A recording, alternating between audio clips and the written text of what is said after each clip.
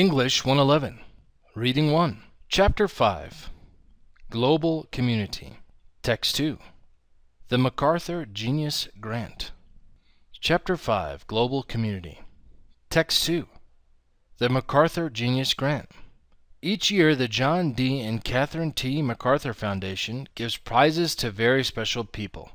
These people are very smart and creative, so they are called geniuses.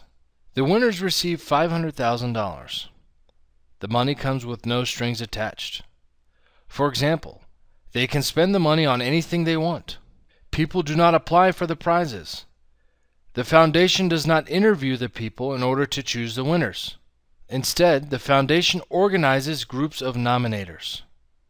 Nominators come from many different fields of study such as art, education, and science. They recommend the names of geniuses from their own fields. Then the foundation chooses the winners from the recommendation.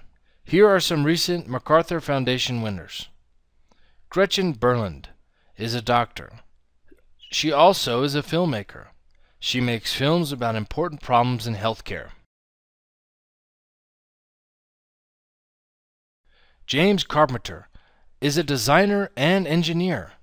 He designs buildings that use less energy and save money. Catherine Gottlieb is a CEO or head of a nonprofit organization. Her organization is in Canada. It gives excellent health care to poor Native Alaskans.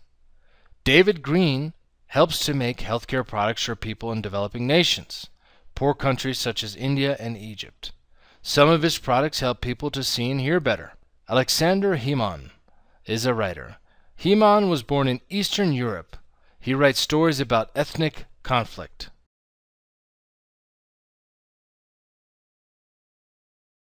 Tommy Lindsay teaches public speaking at a high school.